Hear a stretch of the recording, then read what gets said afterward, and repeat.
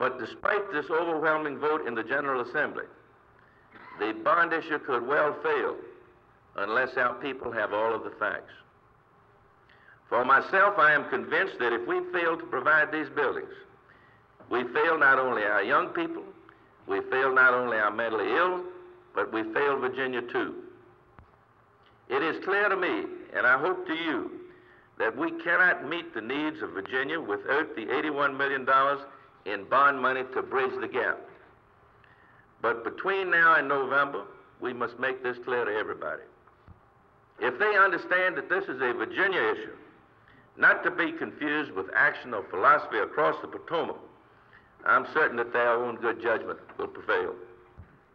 And I appeal to you now to accept fully the responsibility of directing that change